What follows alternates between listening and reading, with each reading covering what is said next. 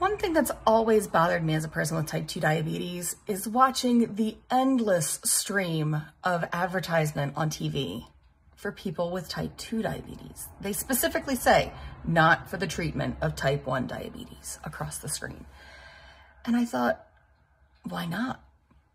And as a nurse, as a clinician, I say, why not?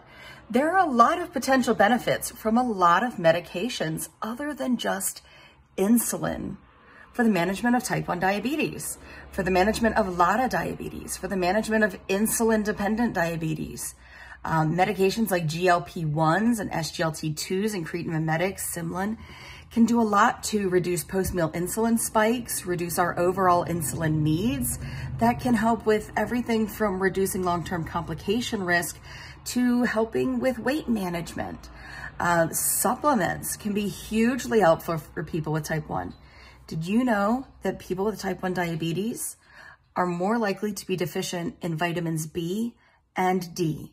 These vitamins are critical to your body's metabolism, how much energy you have, your stamina, your focus, your mood, and again, weight management.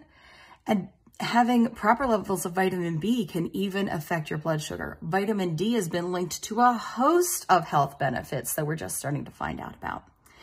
So join me in our education on going beyond insulin using other medications for the management of type 1.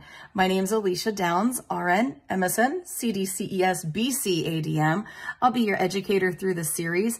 I'll even share tips on how to get your physicians to order them and your insurance company to cover them. So I hope to see you there.